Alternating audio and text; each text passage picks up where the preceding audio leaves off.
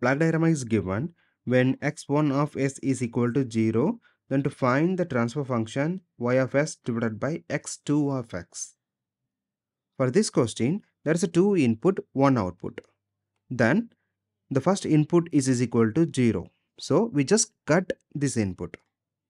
So the actual meaning, there is no input here. For this block diagram, we need to find y of s divided by x2 of s. The numerator is a forward path gain and the denominator is a feedback gain. So y of s divided by x2 of x is equal to forward path gain divided by feedback gain. For here, only one forward path, this one. So the blocks in the forward path is only 1 over s. So 1 over s. Then divided by feedback. So the input, then moving this way. And the key point, it's a negative feedback. So the result is positive. Then the product of two blocks value.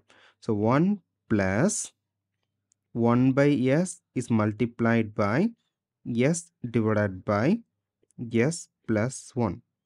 Here it is positive. The reason, it's a negative feedback.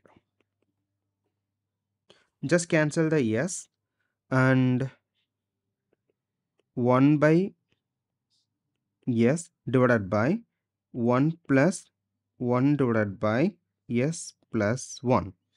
So for here, 1 by s divided by, so this one is just like a cross multiplication. We need a common denominator.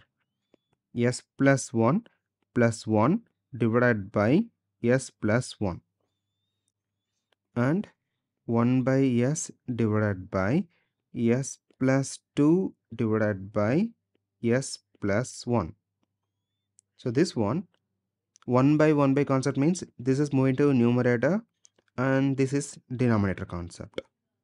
So the final answer is s plus 1 divided by s into s plus 2 is equal to y of s divided by x2 of s value. Thank you.